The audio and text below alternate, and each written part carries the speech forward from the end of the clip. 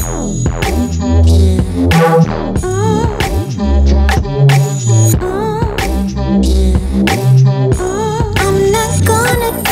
and welcome back to another episode of the Provocative Podcast. All right guys, another episode without an intro because we have a guest and I really want to dive into today's topic. So without further ado, welcome Maxx Chewning. What's up everyone?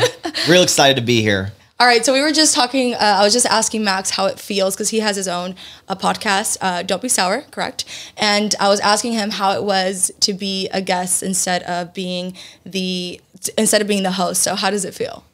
It's definitely a lot less stress to be the guest than the host. And you were mentioning about how when you're interviewing someone, you like are always thinking of like the next question and whatnot. Yeah. Which sometimes is bad because then you're not even like processing what the person's saying because you're just like, how can I make this flow into like what the next question's going to be or something. So it's a learning curve for sure to be someone who interviews someone that I'm still learning. Do you feel like people comment on your interview skills? I thought I was going to be terrible, and surprisingly, the first episode I put out, luckily it was with like Christian, someone I was really comfortable with and friends with, so it was the easiest way to do it. Yeah. But I got a lot of positive feedback on my interview skills, but I was worried. I think it just flows. Like usually when I'm talking to someone, I'll have like maybe 5 to 10 bullet points I want to touch on. Whether or not I hit all those, it doesn't really matter because usually I always end up having more content than I need in terms of questions, and it just one thing turns in another, and you start going into like random topics I didn't even plan on it.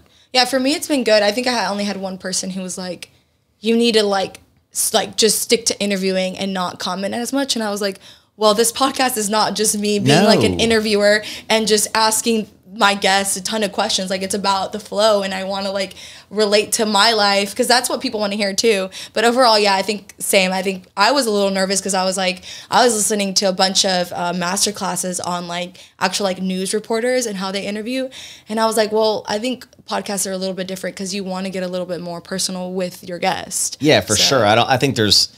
I don't like to like analyze like in depth that much on stuff, and because I think you start getting the like paralysis by analysis, right? You like never end up going after it. And I got that. The biggest feedback I get from being an interviewer, and I've tried to get better at it, is interjecting a lot.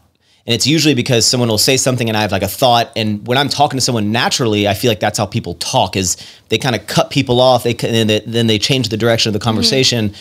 And with the podcast, I didn't want it to be a like, so tell me about you. And then I sit back for 30 minutes and I'm like, so like, what were you like as a child? Sit back for 30 minutes. Like I want it to be like a casual conversation. And some people I think people are going to like and dislike every type of interviewer, interviewee, the guest. You can't please anyone. All right, guys. So I didn't even give you guys a formal intro of Max, but I wrote down influencer, YouTuber, owner of Everford, and owner of Sour Strips. Anything else? Owner of? Dog dad. Boyfriend. Yeah, boyfriend. Now we're gonna talk about that. That pretty much covers it. I still identify as a YouTuber. That's like that's like well, I don't want to say it's the most thing that is in my brain at all times, but it's a constant top of my brain. It's not like a secondary thing that I do that on Tuesdays I gotta go film a video. Yeah.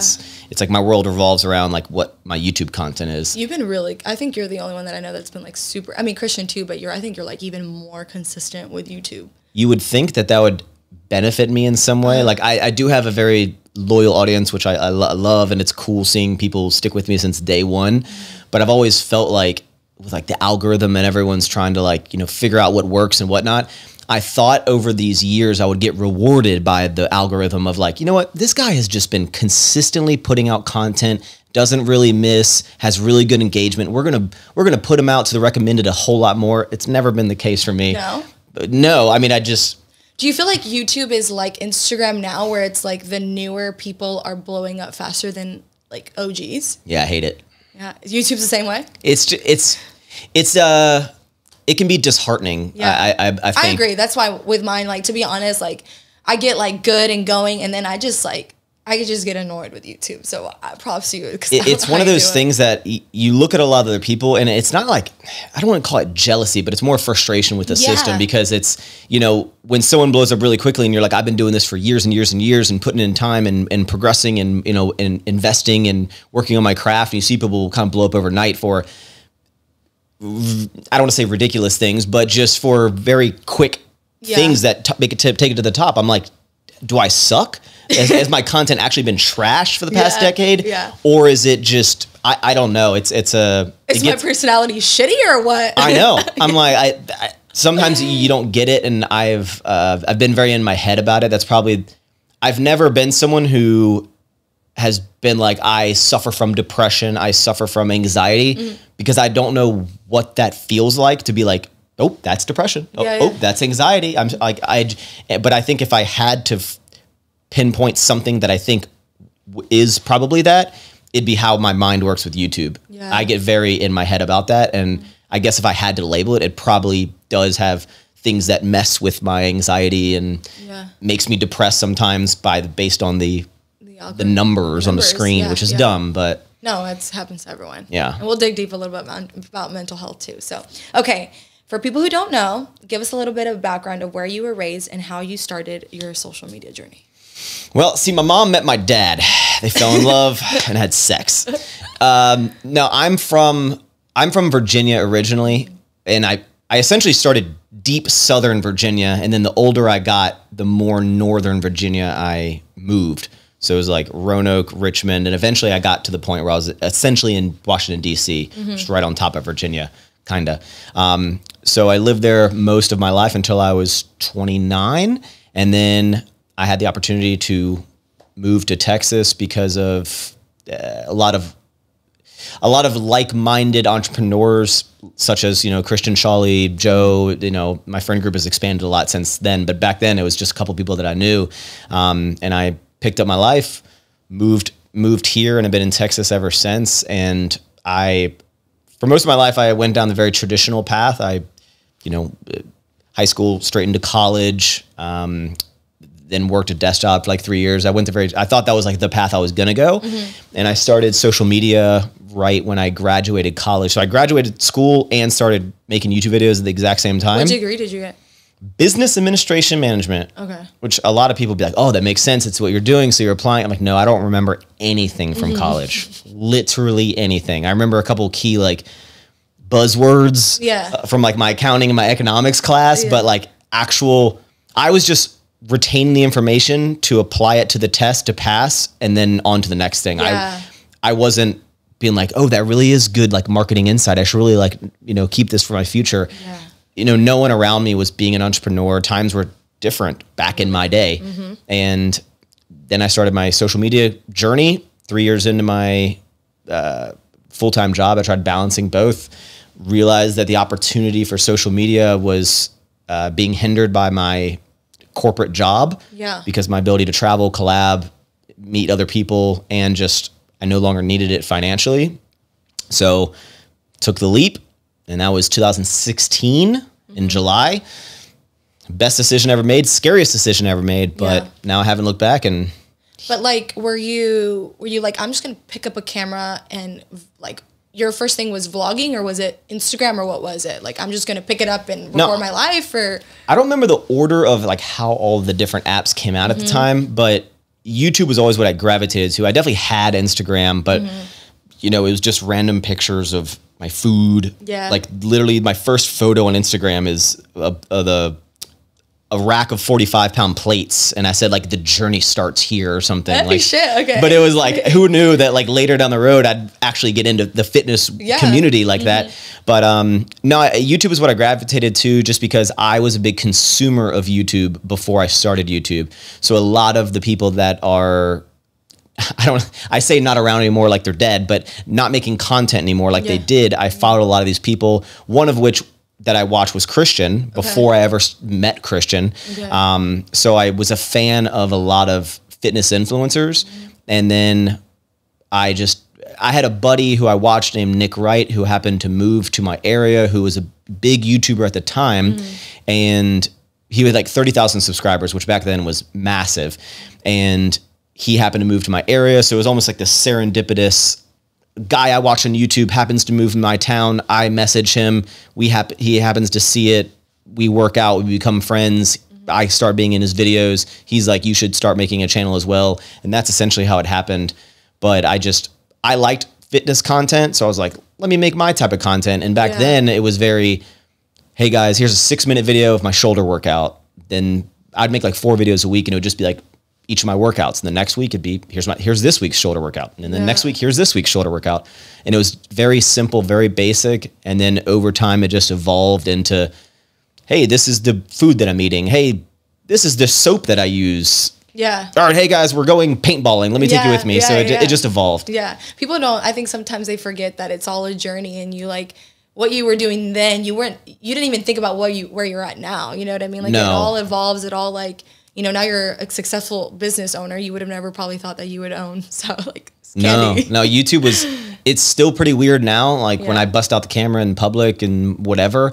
But back then it was even more, I guess, frowned upon and weird. You know, I started it when there weren't very many people doing it, and there definitely weren't very many people having success with it financially. It was just this internet thing some people did. Yeah. And I would get, I don't want to say like picked on, but I'd get a lot of comments and stuff about it when I'd go to like parties, and people like, oh, Max, like, because I'd show, hey guys, I'm going to show you my physique update, and it'd be in my room, because I'm like, hey, I got a camera, I got a room, like, hey, here's my physique, and we flex. Like, it sounds weird. And my friends who were not only not into fitness, not into social media, were like, that is very weird. Yeah. I'm going to make fun of you for doing that and poke fun of you. But it was just, it was something that I understood it, and I knew that kind of world because I had consumed the content before. So I knew that was like normal for people to do. So I never thought it was strange, because I was like, I'm not making it for people like you. I'm making it for people like me who watch this type of content. No, yeah, I remember. I mean, Chris is the one that introduced me to Christian and you. I honestly would watch you a lot during my cardio, because you were funny and it would get me out of my head. Because I'm still funny. Yeah, I mean, you are still funny. But I like funny things, especially like when I've gone through my preps and things like that. I enjoy watching things that make me laugh, because it kind of gets me out of that headspace, because you're so like deep in it. But yeah, it's just crazy to see your journey that you started as a YouTuber. So now you have Sour Strips, Everforward. Which one would you say is your favorite company? out of those two, and YouTubing, because YouTubing itself, I still identify as a YouTuber. I still love YouTube. It's kind of one of those things that's like, what makes something more of your interest? Is it the most successful?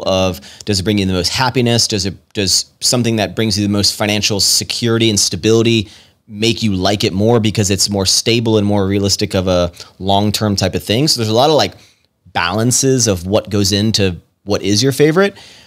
I thoroughly enjoy a lot of things. I would say that creating content and making people laugh and entertaining people is one of my favorite things to do. That's what I've always just loved. I was like class clown, and when I was in like, you know, high school, middle school, I got 8th grade superlative of like class clown.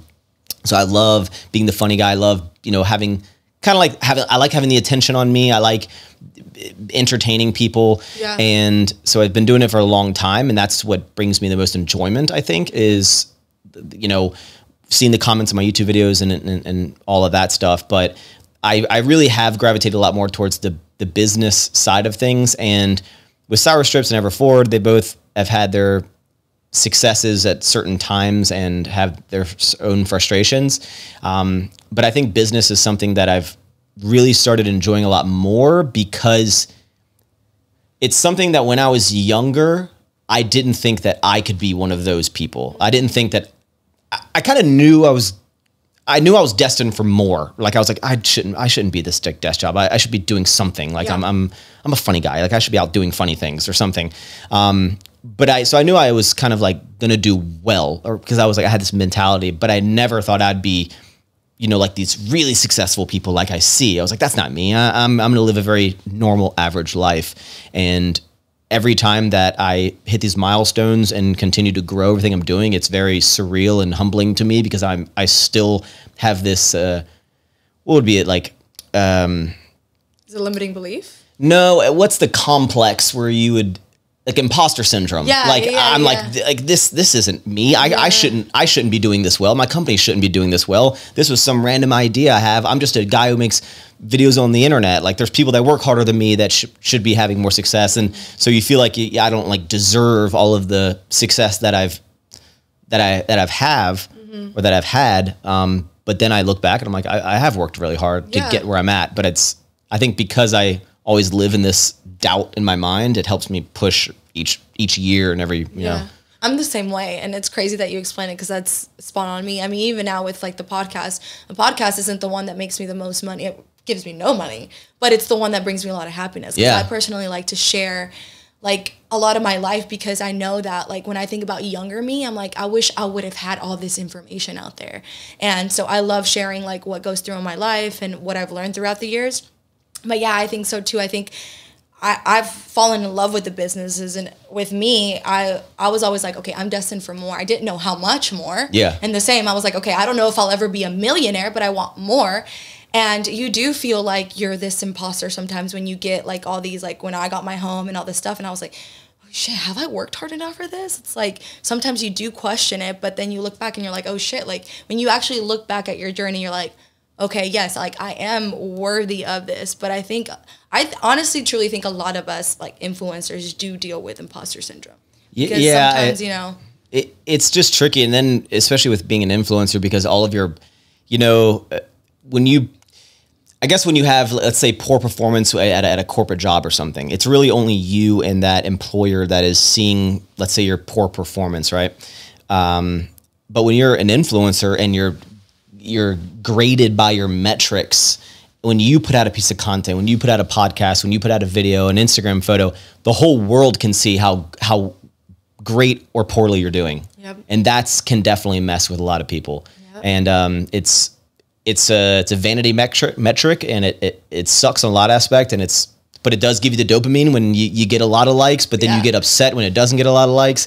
But even if it doesn't affect your income, you're still bothered by numbers on a screen. And there's people that, even myself, it's like, oh, I'm going to hide the likes on that Instagram photo because it didn't hit this minimum threshold, because then everyone's going to look at my page and see that I have less likes on a photo and think that I'm shit. And it's like, no, it's crazy how it like works. It is. And to be honest, like I got a therapist last year just to help me and like with my personal issues and stuff, but it also came up like a lot of like my job has a lot of like it correlates because of that, like you do get a dopamine hit when you're like, okay, I got a ton of likes, and when you don't get a ton of likes, you feel like it's shitty because it's what you said, like the whole world gets to see everyone around you, all your friends, all the other influencers doing the same thing, so they all have a comment about, oh, so-and-so's not doing that good because their likes aren't doing that good, right? So it affects you, and it does affect like your self-worth. Sometimes it's really hard to like take a step back and be like, okay, that number doesn't define me.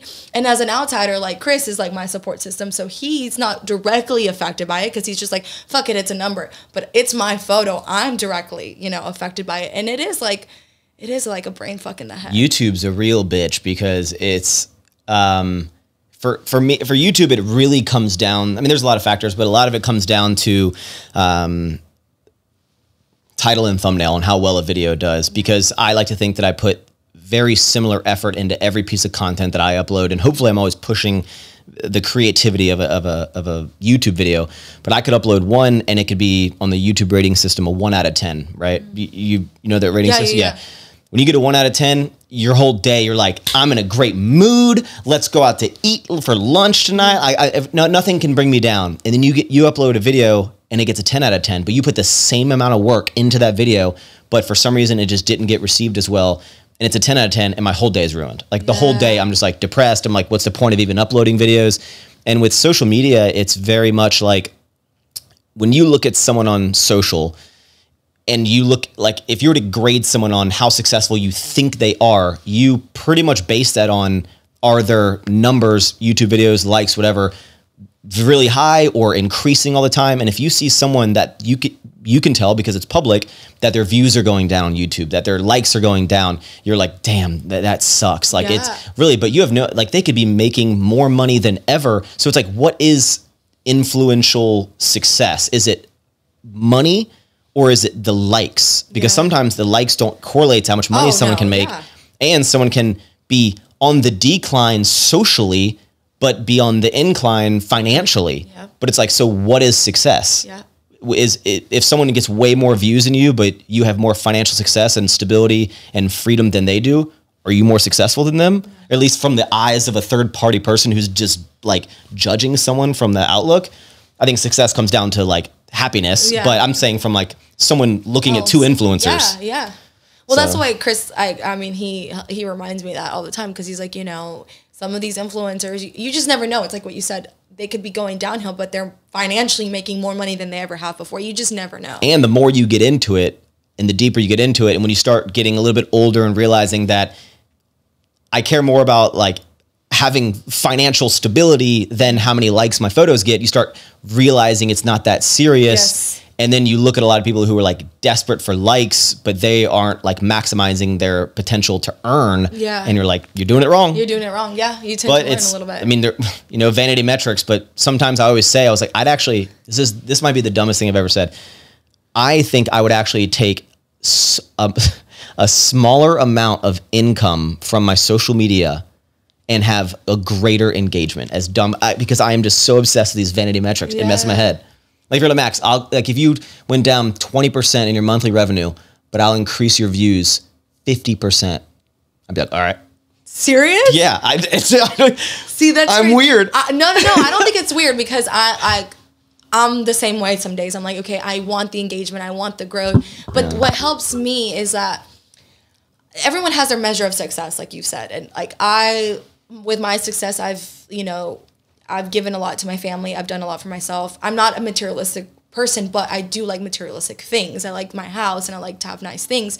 So what helps me is like, and this is all perception as well. When I see these people, influencers who have a ton of following, but then I see their lifestyle and I see that the numbers aren't correlating because their lifestyle isn't, quote unquote, as grand as mine, or like, I guess not as grand as mine, then I'm like, okay, well, maybe I am doing something right because I may not be getting all the likes and all the followers. I may not have 1 million followers, but I'm good financially. I'm living a good life. So I feel like that's what helps me. I think it's an interesting kind of perspective on like viewing other people and whatnot. Yeah. And I think it's, for me, I think it's because I come from a different starting point. I didn't start creating content because of the potential financial success I could have from it. Yeah. The financial success and the businesses were a byproduct of me just creating content. Mm-hmm.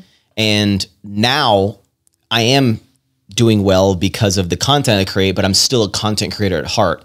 I'm not only creating content to produce income for it. Yeah. I was doing it before I made money. And even if, I retire and stuff, I'll probably still be carrying around the camera, even if I'm getting, lower views. And it is interesting because there's a lot of different types of people. There's people who have crazy engagement and aren't spending a lot of money. There's people who have low engagement or spending a ton of money. Yeah. And you're like, am I crap compared to them, or are they flexing, or are they, and it really makes you fully step back and be like, everyone's just dick measuring with everyone and everyone's worried about everyone else. And sometimes it humbles me and be like, I don't think it actually matters. I think it's just worry about me. Who cares what other people are buying and whatever.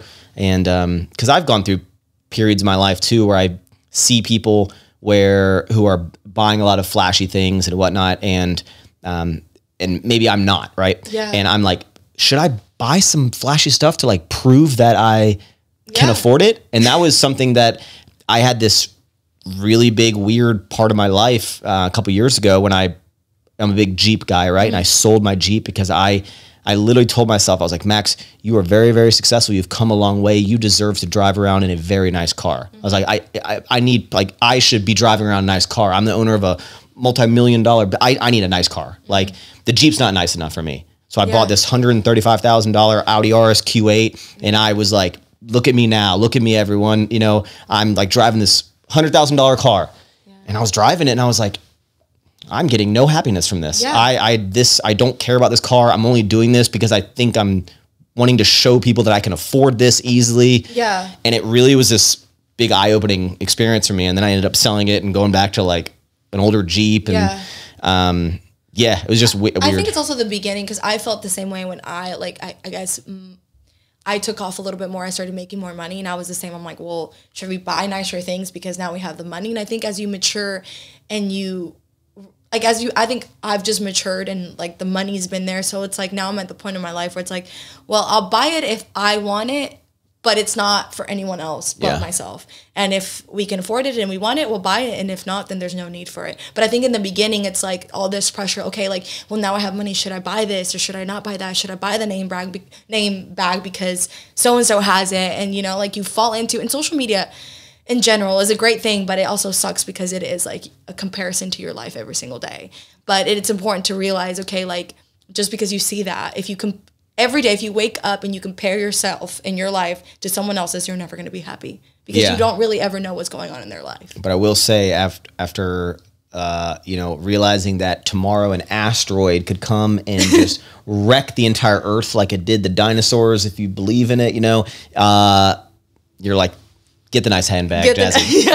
Just get the name brand, because as it's rocketing towards Earth, you'd be like, I should have bought the fucking name brand. I know.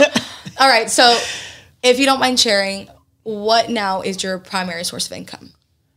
I guess it's a loaded question because so I have a lot of different like holding well, I have a holding company that is called Dude Holdings, named after my dog, and then what that company owns is basically Social Media Maxx, Everforward, and Sour Strips. And it's like all my money, right? But I guess Sour Strips absolutely brings in the most income, period. Like by far, not even close to any of the other things. But how we have it structured is that I keep as much money as possible in the businesses because I do the social media thing.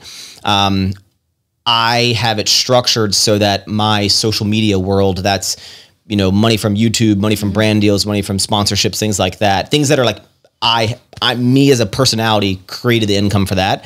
That is where 90% of the money that I spend on personal items comes from. It all comes from that. Yeah. Okay. The money that is pulled as like a management fee from Everforward and Sour Strips into the holdings company is literally just to cover the shared rent of some of like Alpha Land to pay for, to help offset a little bit of some of the employees who are under Dude Holdings. But as far as the money for spending from things that I want to buy, it's all from social media. Okay. And so I'm very fortunate to have these streams. Yeah. But I mean, the social media world is still very, very lucrative for me. So even if I could quit tomorrow, right? It would be very dumb financially to do that because it is a very, very large stream of revenue. So you just take a really small amount of revenue from Everforward and Sour Strips? Yeah. So like, for example, like every month, like $3,000 from Everforward goes into Dude Holdings, and I think like $9,000 from Sour Strips goes in. So call it $12,000 from Everforward and Sour Strips goes into Dude Holdings. Actually, I need to increase it a little bit, but that goes into Dude Holdings, right? And then Dude Holdings pays me and a couple of my employees who work on all the companies, right? But the way that I have it structured is that all social media money goes into my holding company, and that pays, basically my social media pays for 2 or 3 of my employees and my salary. But obviously I can pull money if I need to, but I try to just keep it that as much money as I possibly can keep into Everforward and Sour Strips, I do. So I really don't pull. Is there a reason for that? Just for cash flow purposes and to keep it healthy. And for me, I'm like, a successful business is a cash heavy business or a business that I don't need to worry about putting more money into. And it's just like, I don't need it. I mean, the money I'm making from social media can more than enough pay for anything I want. So it's like, I don't need to pull, unless I want to go buy, you know, 4 Lambos tomorrow. Then I need to pull some money out of Sour Strips, but like, why am I going to do that? Right. So it just comes down to like what you want. And Sour Strips, you're the only owner? I'm the only owner of everything. Okay. Yeah. Okay. How do the challenges of running Everforward differ from the challenges you face with Sour Strips? Would you say one's harder than the other? They definitely both have their struggles and they both have their, you know, easy parts of it. I think in our world, the biggest difficulty in the influencer culture world is that everyone has a clothing brand. So you're trying to compete. It's not, I use the word competing, but don't take that super literal, but you're competing with everyone around you, because at the end of the day, you know, you can get really technical. Like, you know, when we make like a bomber jacket with really unique details, like maybe there's not a bunch of people that have like this exact style bomber jacket. There are definitely places you could go, but let's just say a very generic t-shirt. it's essentially the same, right? Like this gym t-shirt, you know, this could say Ever Forward or it could say Gymshark. Yeah. They could be the same price, but people are going to associate with the brand of what the letters say for whatever reason. And that's what you're trying to compete towards. You're not really trying to, no one out here, I think I take that back. Christian is doing a lot of crazy things, but it's hard to like revolutionize clothing, right? Yeah. It comes down to branding, and it comes down to most everything is comes down to branding and the culture and why people, you know, why can you buy a $10 blank, you know, like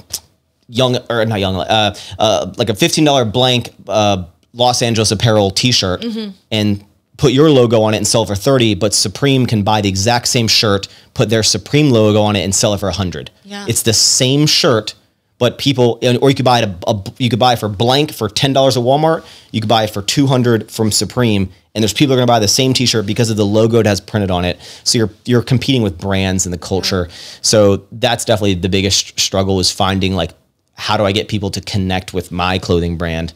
And then of course with the candy, you're competing with these huge conglomerates, right? Mm-hmm. But I think at the end of the day, everything comes down to the brand. It comes down to, why do people want to be associated with your product? Why do they want to have your product? Can they share it on there? Do they feel like a part of something when they share it? Do they feel some type of way when they wear it, when they eat it, when they have it, when it's in their car? You know, that's what you're trying to evoke emotion out of people for some way. So there's struggles for each. So I'd say at the moment, Sour Strips, probably because it's so much larger, has larger scale problems than Ever Forward. Ever Forward has kind of taken the back seat a little bit because of the time that it takes to grow Sour Strips. Mm-hmm. But did you ever think Sour Strips was going to be as big as it is now? I think everyone thinks that they want it to. Everyone hopes that one day their company is going to be at this crazy number, whatever that number is, right? Yeah. But you assume that that's going to happen eventually. And I hoped that Sour Strips would have this great success, but having the path of growth that it has in 3 years has definitely been something that I can't even wrap my head around. Yeah. And what's crazy is it's like every month is just growing and growing. It hasn't slowed down. It hasn't stopped. It's just continuing this upward trajectory, which is crazy. It's crazy. It's crazy to see. I mean, it's one of those things I look at it, I'm like, oh, this isn't fair. Like, this was some random idea that I had. Yeah. There's no way it should be working this much. Like, no, but it's what you just talked about. It's not I'm sure people love the candy, because to be honest, I'm not a big sour person. The only sour candy that I like is sour Skittles.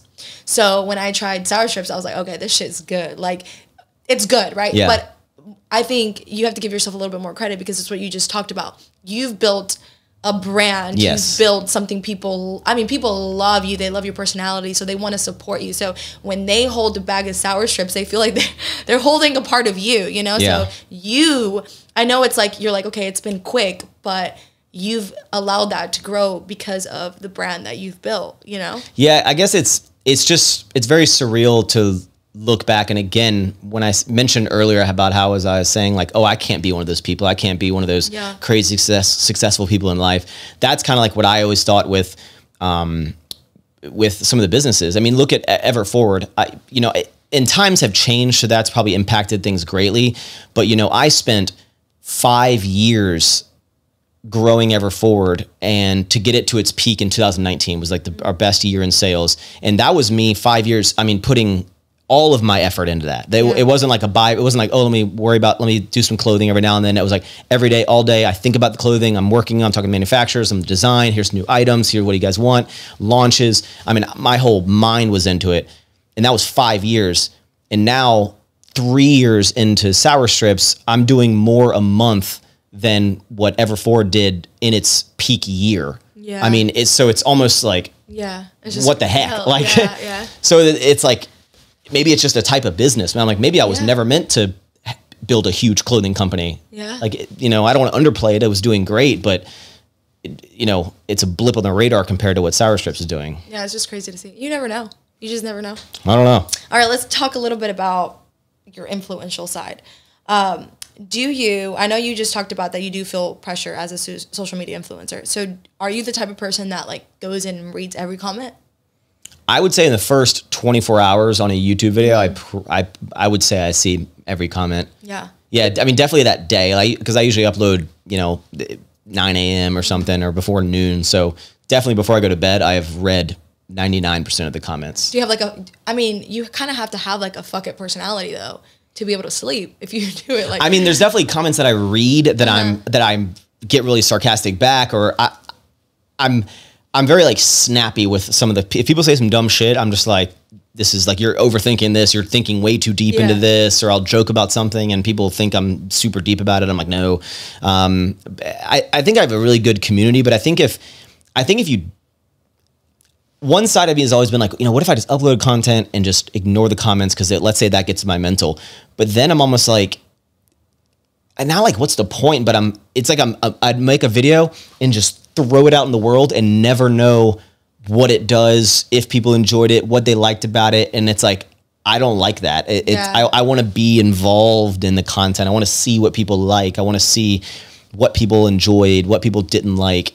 So I think having that community is a big part of it. Yeah. If you were like, hey, I'm going to turn off the views, so you couldn't see the views, couldn't see the likes, no comments on it. It's almost like, what's the point? Yeah, that's like, what's the point? Unless it was an instructional video, what's the point then? Yeah, I mean, I read my comments on Instagram, but the only thing I don't do is I don't read the comments on the Provocative's TikTok. I just don't do it. TikTok is because I cannot, because people don't know who you are. Yeah, no. It like gets, people say the craziest shit. And like, the comments that they make sometimes, like, not just about the podcast, about me and stuff, I'm just like, okay, I can't read this right now, because even though Chris would say I don't have like too much of a fucking personality. I try to have like a fucking personality.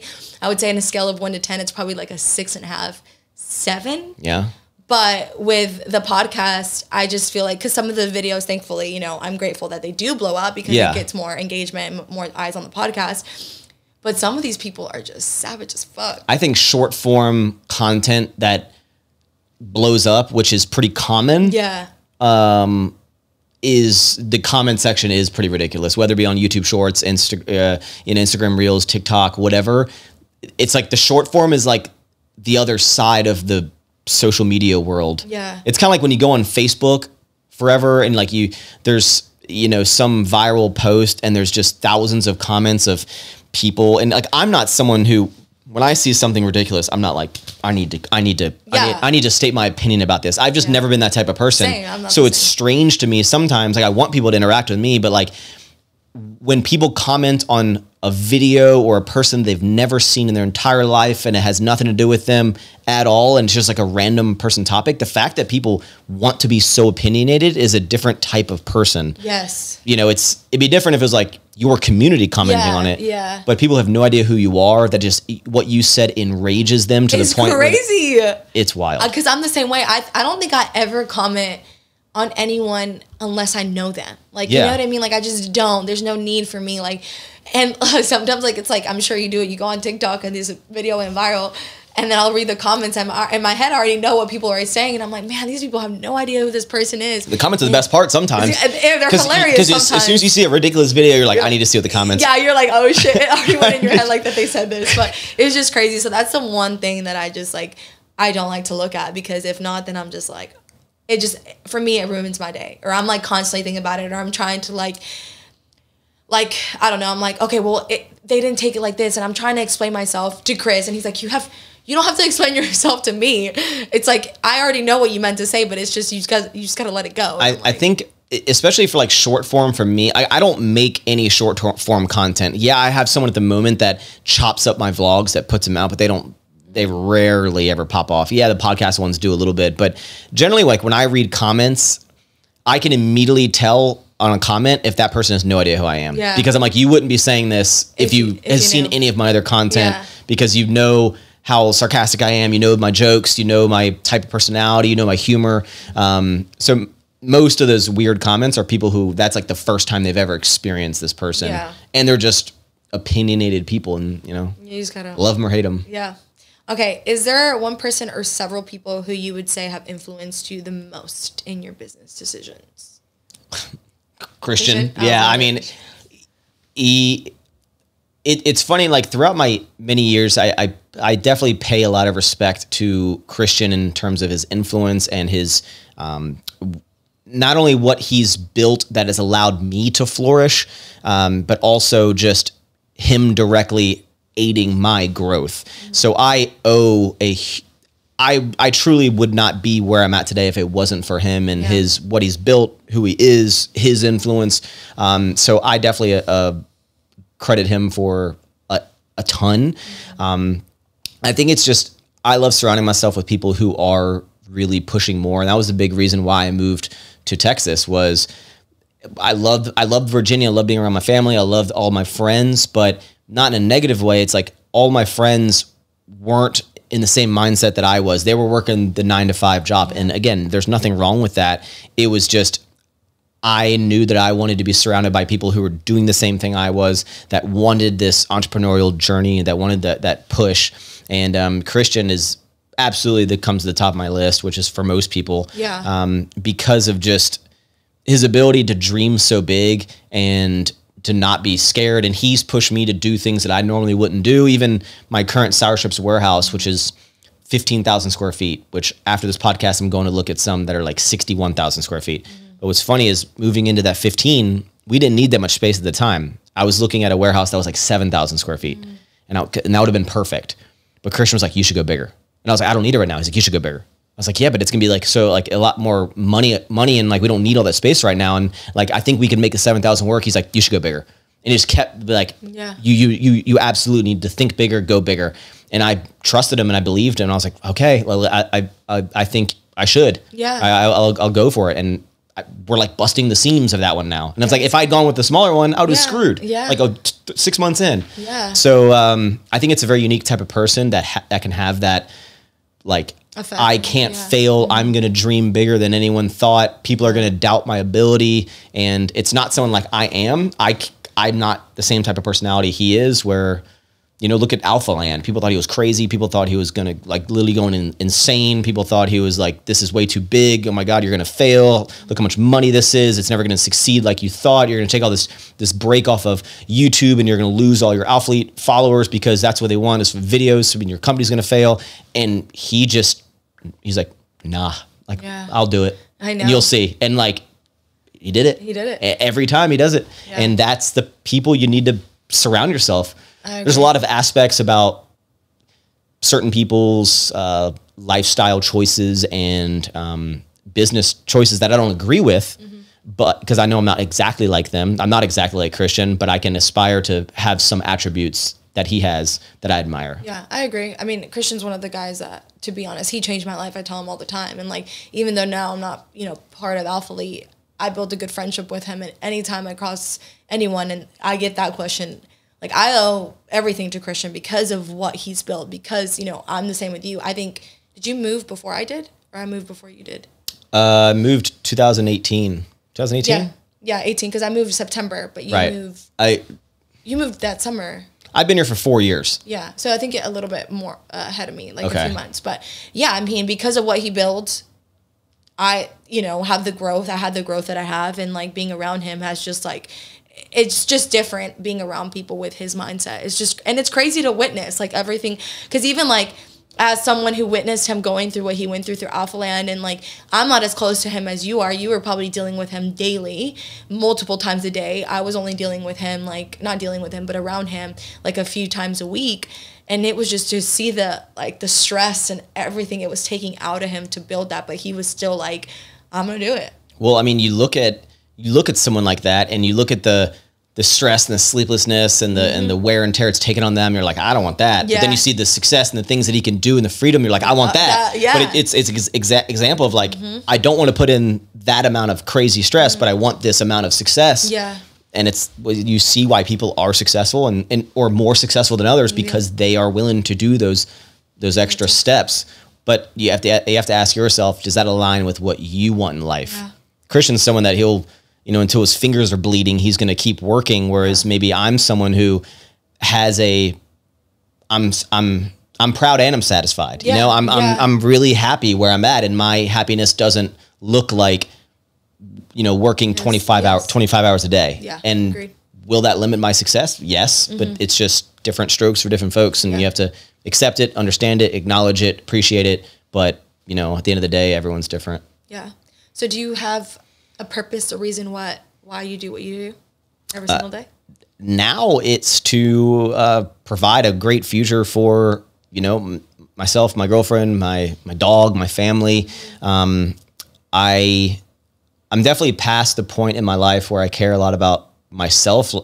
Like, yeah, I want to build a dream home in a couple of years, but other than that, I really just, I just want to make sure that whoever's around me, my friends, my family, whatever, I want to know that I've worked very hard so that when I get to a point, if I can help and assist the people around you. And I think what's the point of being successful if you can't let other people kind of like reap the benefit of your success? I 100% agree. I don't think everyone needs to do the same thing you do to benefit. Like, it's not like, hey, only people who can go hang out with me on this like trip, it's only people who are at my level of success. It's like, no, that's not what I want. I want to be able to like, hey, my family, let's all go on a vacation. I'll pay for it. Don't worry about it. Like, hey, I want to go somewhere. I know everyone can't afford it. Let's do it. Hey, you know, like even like my family for Christmas, I'm like, hey, we should do it in Texas. I'll bring everyone to Texas. That like, just like, don't worry about that. Don't worry about the cost of that. Like, let me take care of you. And you know, helping my family when I can is great. And now that I'm newly in a relationship, it's something that I'm a very traditional man in terms of providing for, you know, his partner. And that's something that I really want to do and be the best partner that I can and provide, you know, later in life, like, I want to give Taylor the dream life, the dream house, and I want to work hard so that she has that. And it's not for any reason besides like I want everyone around me to have the benefit of my success. Yeah, I love that. I'm the same way. I think in the beginning you get like when you're younger, you're like, okay, yeah, like I want the nice things, and there's nothing wrong with that. But I think the older I've gotten, the more mature, and even before I wanted to take care of my family, but now like that's my purpose. Like I wake up every day because I want to be successful for my friends, for my family, for the exact same reasons you mentioned, because I feel like that's where true happiness is, being able to take care of others and have a good time. And I feel like, you know, time isn't guaranteed. It's like what you said, we could die tomorrow, we could die in an hour, you know, but I want to make sure that the people around me were taken care of and felt loved by me. So, and I think like whenever someone asks me about whether it be who motivates you or, you know, whenever I mention Christian, for example, and a lot of people mention Christian, I think it's a really cool thing that he can like know that he's had this impact on a lot of people and change people's lives. He doesn't do it so he can do that, but it's a byproduct.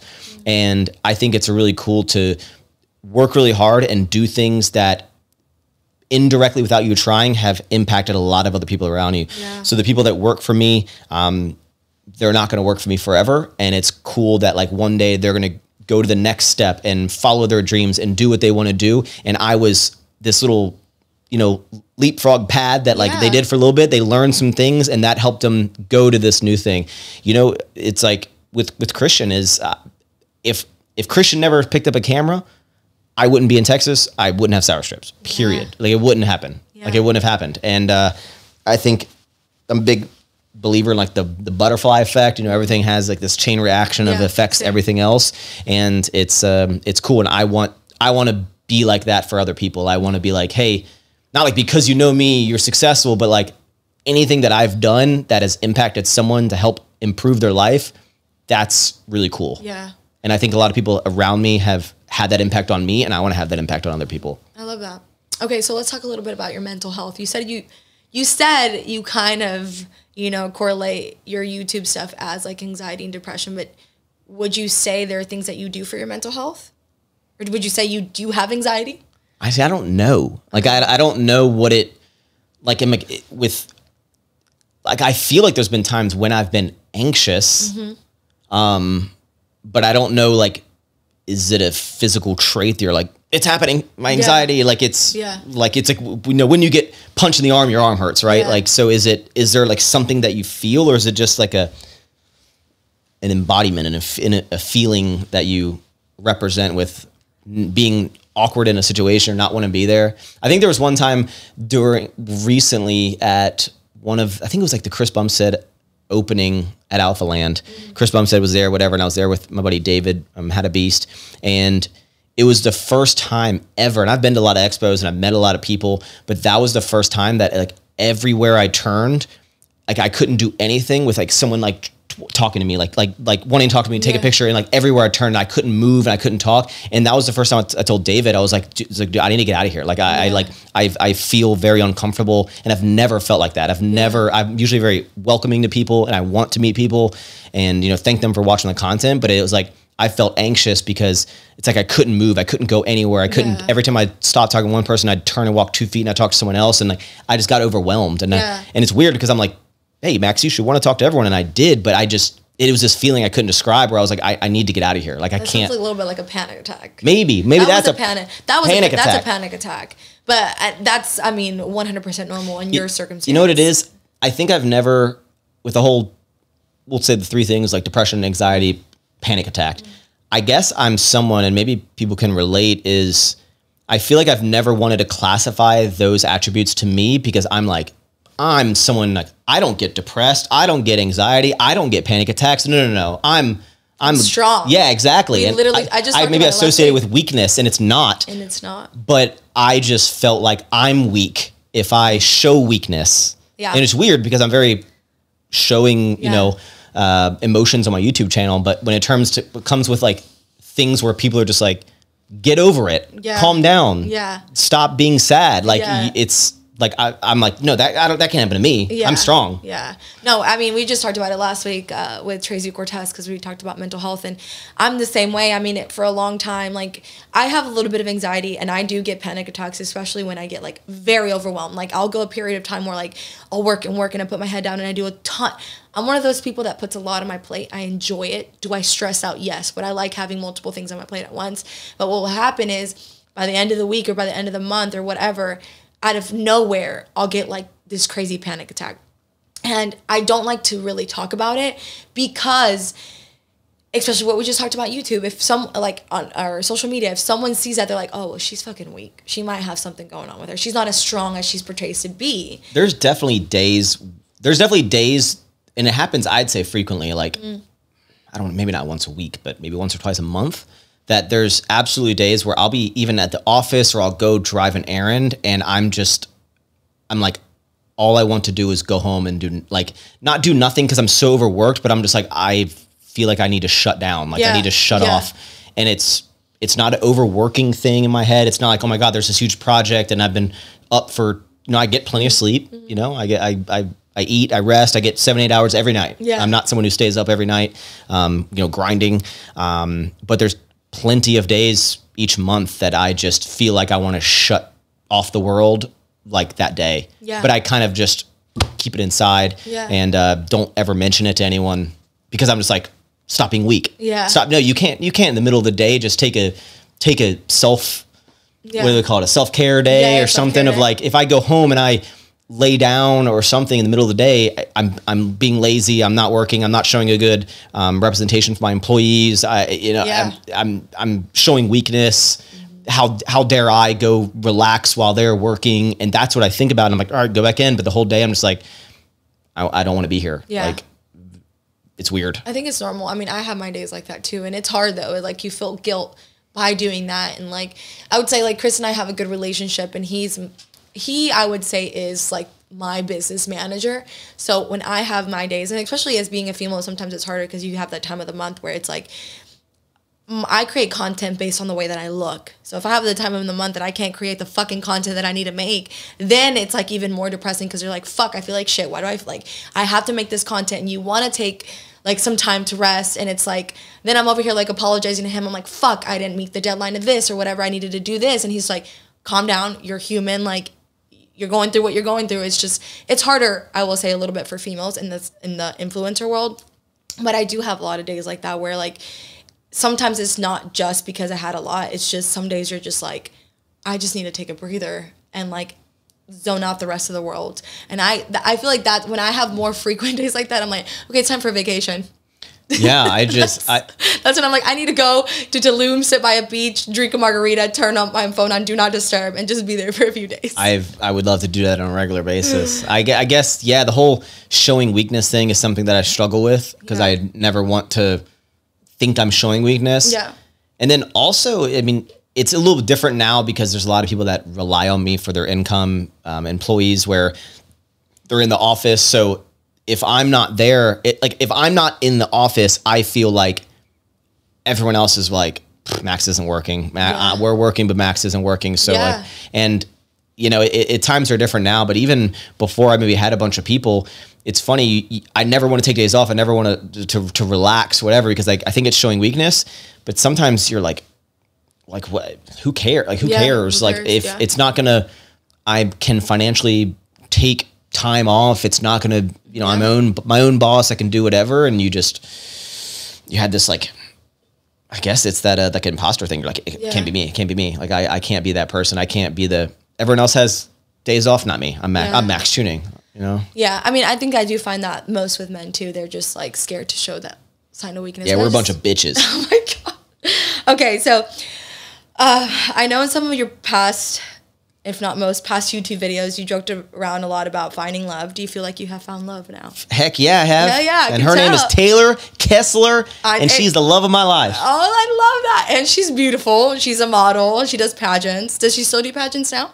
I wouldn't say she does pageants. She probably would do them if like presented. She still does a lot of modeling on a weekly basis, whether it be with brands that we know, or she goes to Dallas frequently, probably 2 or 3 times a month to do shoots for a lot of Texas-based companies. She'll do, I've gone and had the great opportunity to see her to kind of do her thing and walk in some shows and some it's like fashion shows, which is just cool seeing her in her element. So she still absolutely keeps up with that. She keeps up with the pageant world, which is its own kind of like whirlwind of drama and all this kind of stuff. But yes, I did think for a very, very long time that I would just be like the fun uncle, single guy. And then you hear it all the time of when people are saying like, oh, I just can't find the right person. Everyone always says like, it'll just happen one day. Like you'll just meet him. And I would always be like,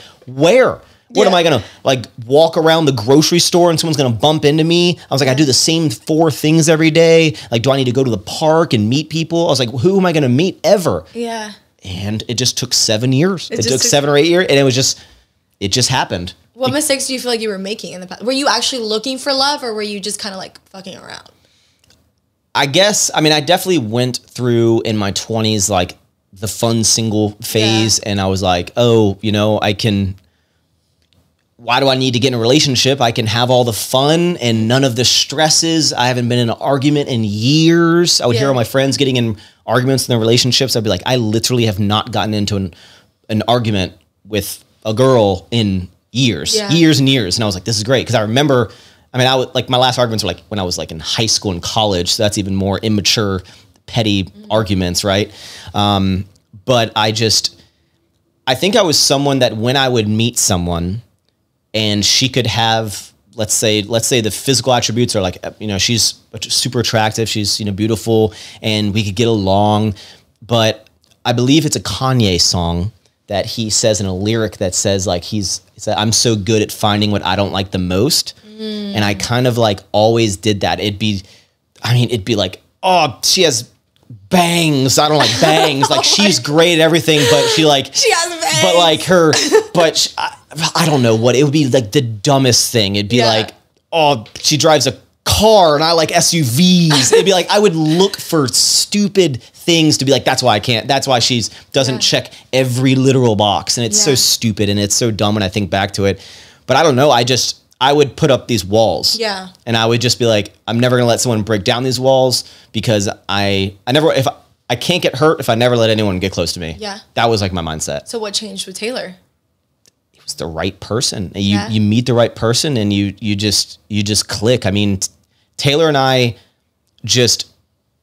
she was in like relationships for a while before that. So she had never been like around my group. It wasn't like we knew each other really. I like knew of her because she shot with Heidi with Buff Bunny. So I like had seen her on some pages and I think I had been introduced to her for 30 seconds one time, and that was like it. It was like, hey, this is Taylor, this is Maxx. All right, bye. Like, and we're off. I didn't think anything of her. It was just more like, oh, that's an attractive girl that shoots for a Buff Bunny. And then she happened to come out one evening or 2 evenings, really, like around Halloween, 2 years ago. So it's been a little over a year since we started dating, and she just happened to be out, and we got along. We went on a first date. And from that date, we spent 4 hours at Escalante's. So first date, we spent 4 hours, and we just got along. And I've never been on a date that long. Like, maybe you go somewhere and you go some other places, but it was like we sat at a restaurant for 4 hours and talked. Never done that before with anyone. We just connected.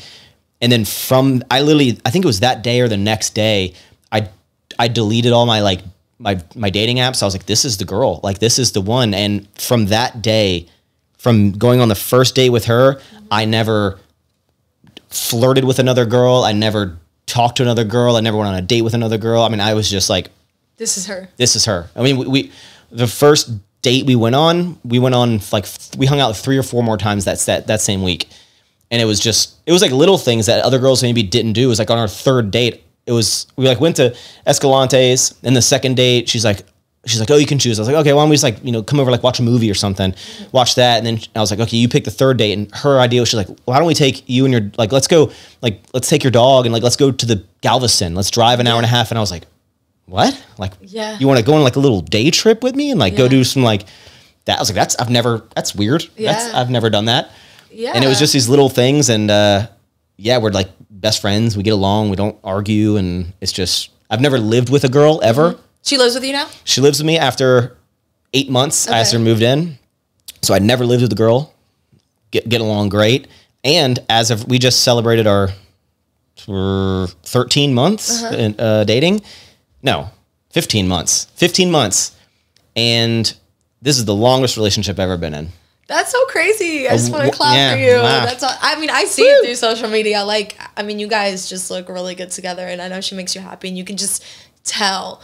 And I honestly, I think, like, just the vibe you give off, I was telling Chris, I was like, Maxx is going to marry this girl. It's funny, though, because whenever I talk about her on my channel or whatever, you get the couple comments that are like, this guy's a simp. This guy is like, just God. Like, this is the first girl that, like, shows him attention, that now he's, like, in love. I was like, no. It's like, listen up, you children. Yeah. When you find the person of your dreams, I was like, it just clicks and you get along, and like it's not complicated. Yep. And I think it's like before my biggest problem with people of the opposite sex for me was that there was always this, I think they're probably talking to other people. I think they're probably still flirting with other people. And from just after the first 2 dates, it was like, I know that she is into me. I am into her.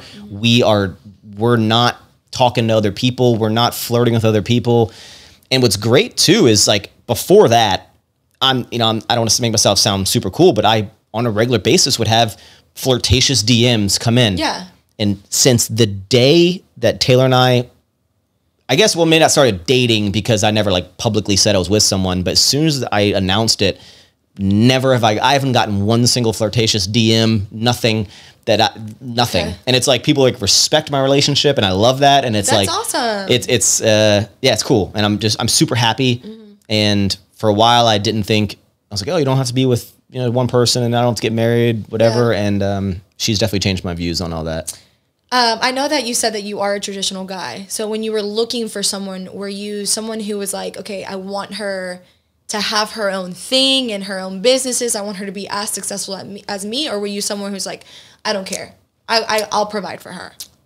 I definitely don't think I don't know. I don't want to use this verbiage, but there's like a common thing that, for the most part, like, how much money a girl makes has no impact on a guy's thoughts. Like, I don't care how much money you make, whether you make more money than me, less money than me, no money. I don't care, because I can provide. I don't need your money. Yeah. And so that really wasn't a thing. A big no for me was, I didn't want someone who was a big social media influencer, because I already know how annoying it is when I'm out like, hey guys, we're eating this chicken sandwich right here. And I don't want to be like, all right, you can film me. I was like, it's already annoying enough that someone has to be this YouTube person. Like, I don't want someone who's in that. And I don't know if that's like selfish, like, oh no, someone else knows how to do it. I don't want Chris to be an influencer. Well, what's funny is now to Taylor, I'm like, I think you should start like a beauty little like get ready with me thing. I was like, I'll help you set it up. So maybe it's like, I just need to find someone to do that. But no, I think there's a lot. It's not like I looked at Taylor up and down and was like, all right, let me check, see if she checks all the boxes. It was just, there are a lot of things about her that I am like, I'm very glad that she, super close with her family. Family lives here. She's very, very traditional in her thoughts. She, she wants kids, wants marriage, and I was kind of like on the fence about those things. We've talked about them a lot, and I understand her side of things, and I'm open to those. I was more like fine if I didn't do those, but it wasn't like I'm anti. It was just, if I don't get married, whatever. If I don't have kids, whatever. Yeah. But if I find someone who wants those things, I'm also like, okay, we can do that. Yeah. But no, I think she checks all the boxes I didn't even know were there, and she's great. Yeah, I can tell. Just great. She's beautiful, guys, and she's just, you can tell she has a very, I think I've only said hi to her once or twice, but you can tell she has a very sweet personality, very humble personality. This is the whole clip just about Taylor here, but what's the most fascinating thing about her is so I have this friend Daryl, my friend Daryl the dentist. Yeah. He's someone who's been since Virginia days, and he's always been someone that I've joked about that I'm like, you can, like, I'm someone who I don't really, if I go to like a party or something and a bunch of people I don't know, I'm like, I don't want to talk to a bunch of people, but like Daryl's like, you can put him in any group, anywhere, in any environment, and everyone's going to love him and want to be best friends with them. And he's going to be like ripping shots with them by the end of the night. And I'm not someone like that. Yeah. Taylor is that same way. Like any person, any friend that I've introduced Taylor to, they're like, she just gets along with them, is super friendly and like genuinely like wants to be friends with them.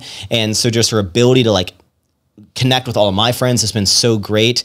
And she's just, I was going to say something. What were you just saying? Just that she's genuine and humble. Yeah.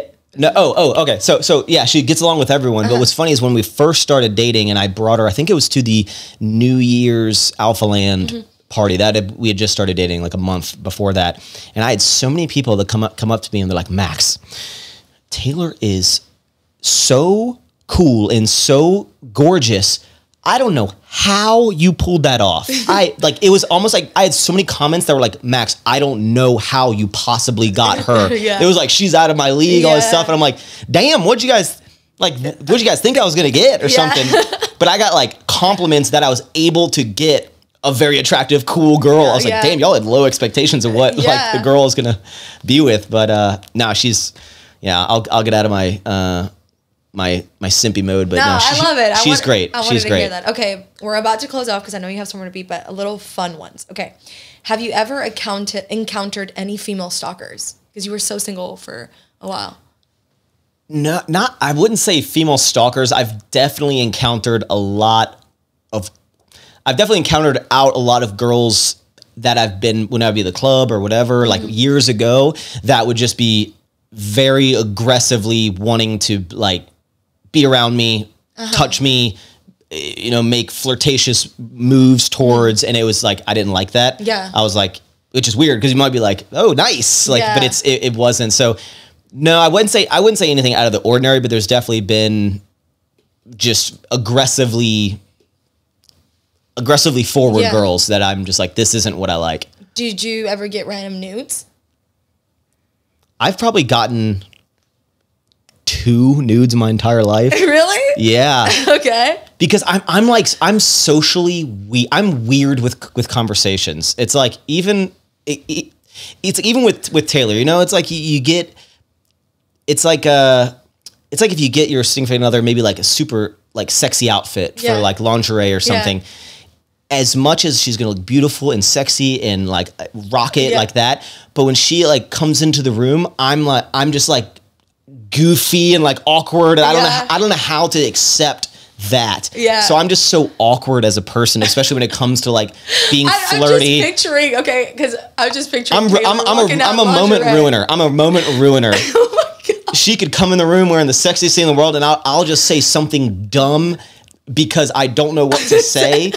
Like, and I'm like, what do I say? Like, oh yeah. Like, you know, if it's some crazy thing, I'll be like, you look like Spider-Man webs all over you or something. She'd be like, I'm out. Oh, like, but no, I think I never got far enough into conversations like that I've never asked for a nude of anyone. Yeah. To be honest, I've never said anything in a message that could come back to bite me. I'm confident in that. There's nothing, I was always very cautious with what I said. Okay. And here's something that I can confidently say. There are no pictures of me naked on the internet, period. I've never sent a dick pic. I've never sent any provocative photo to anyone. I don't got to worry about anything coming back to bite me. That's good. It is good. For you. Yeah. Yeah. Okay. All right. Okay. We'll end it with, hopefully you have a funny story. I'm not going to ask you because he was nervous. I was going to ask him. What did I ask Christian? If he eats ass. If he eats ass. Do you want to answer it? I do not eat ass. Okay. Is it just not your preference?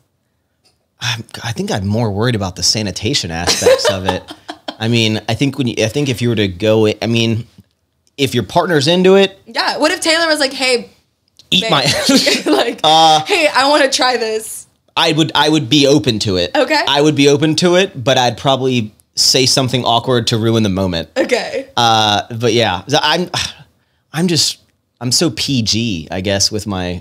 I think everyone's different, you know. Yeah. I mean, everyone has their quirks and everyone likes to do certain things.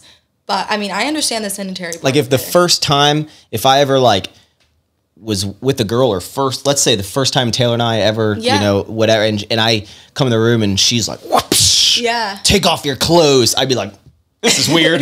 This is weird. Like she was like in all like leather and like, I'd be like, I gotta get out of here. Like I couldn't handle it. I feel like I mean, everyone's different. I had a friend who said that on her first date, like not the first date, but the first time they were gonna have sex, the guy was like, can you eat my ass? She was like, she put her clothes on. And she's like, I ran out of there as fast as I could. And I was like, I cannot imagine, because I do think that the eating ass thing is a sanitary thing. Like, you have to prep for that, I would imagine. I would think that you would want to prep for that. Some people can go to the club, be sweaty, and eat somebody's ass. Oh, no.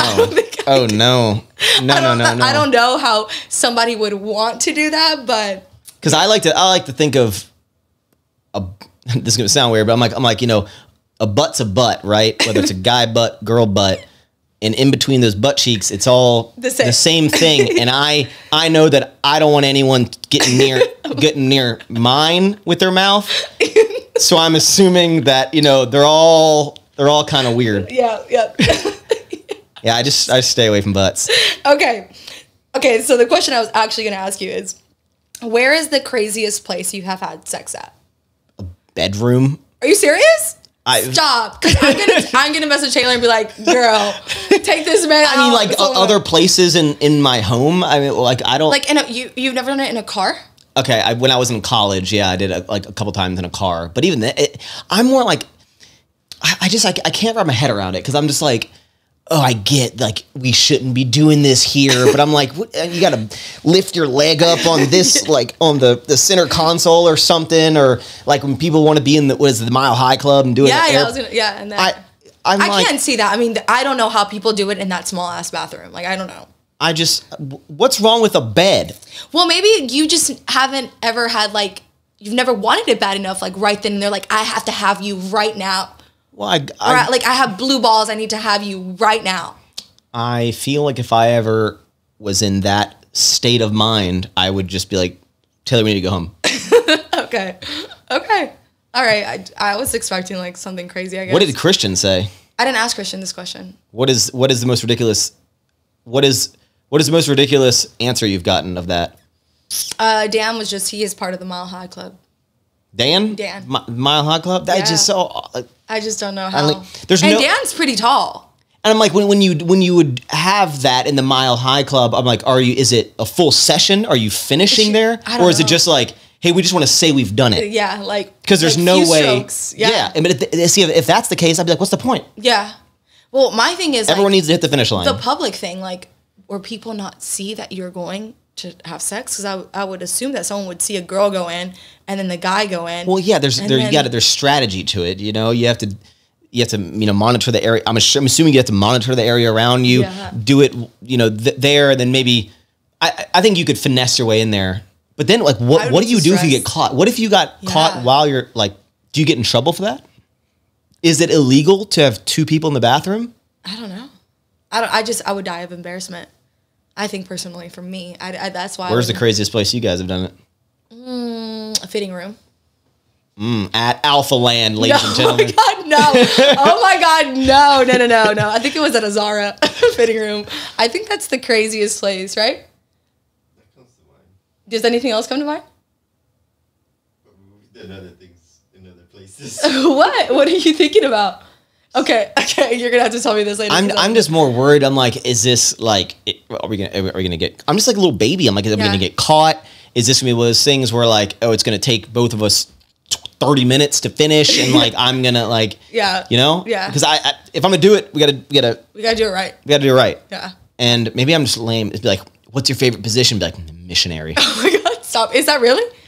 They're all great. Okay. What is? I want to know what's so wrong with the traditional. No. There's nothing wrong with missionary. I'm not giving you a hard time about it. But nowadays, if you're not swinging from doing the helicopter from the ceiling fan or something, I don't know. I feel like sex is like bodybuilding. You don't want like people like try to do like different shoulder movements. Like at the end of the day, the shoulder press is going to give you the best workout. You know what I'm saying? Like missionary. Regular doggy style. In the bedroom, I like to do the squat, bench, and deadlift. I don't need the hoist machine with the new fancy grip that just came out. That that also I like to walk sideways on the treadmill. Yeah. I'm doing the traditional stuff because it's tried and true. Yeah, and it works.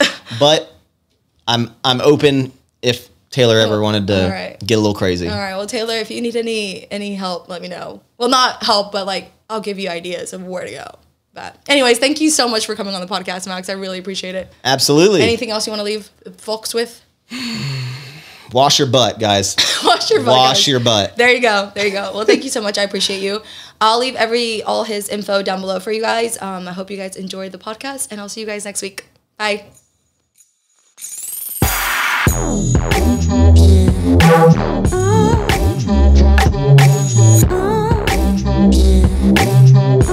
I'm not gonna keep it all.